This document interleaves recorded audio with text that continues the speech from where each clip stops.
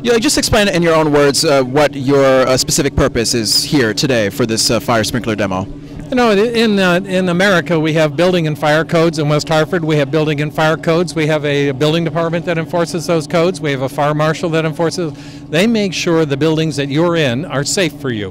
Whether it's a fire safety issue or an exiting issue or a building structure kind of issue, all of those codes make sure our buildings are safe. What we saw today was a piece that we don't have in the codes, which would make you safe if you're sleeping and there's a fire in your home. Those sprinklers go on so you can get out of that home and be safe. It's a future of fire protection in America. Connecticut needs to enforce that, needs to adopt these codes so that we can make sure that we save lives and save property. The most important thing that we do is life safety, and secondly is property conservation. So if the sprinkler system will, and it will, help allow the persons that are in the building get out of that building, that's one less thing we have to worry about, and they'll get out and without injury, and naturally we won't have the death from home fires.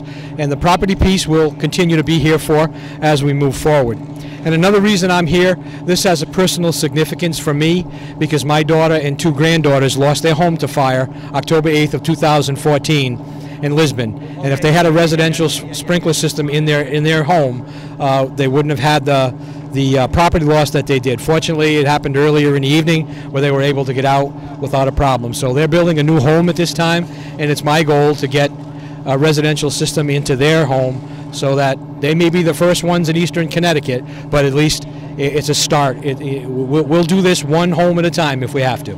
Have you encountered fires like this before?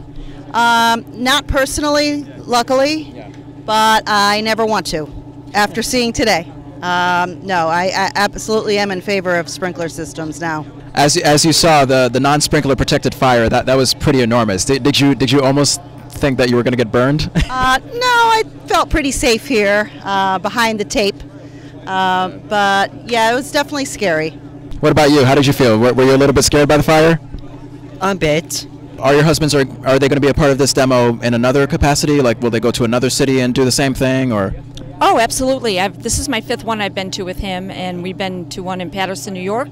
We had one in Holyoke, Mass. This is my first time, but my husband usually runs one at least once a month. With all the places you visited for the demo, which one would you say was the most effective? Like, which one got the most reaction from the audience? This one. Because the one we had in Holyoke, I wasn't a fan of it. It was just too quick.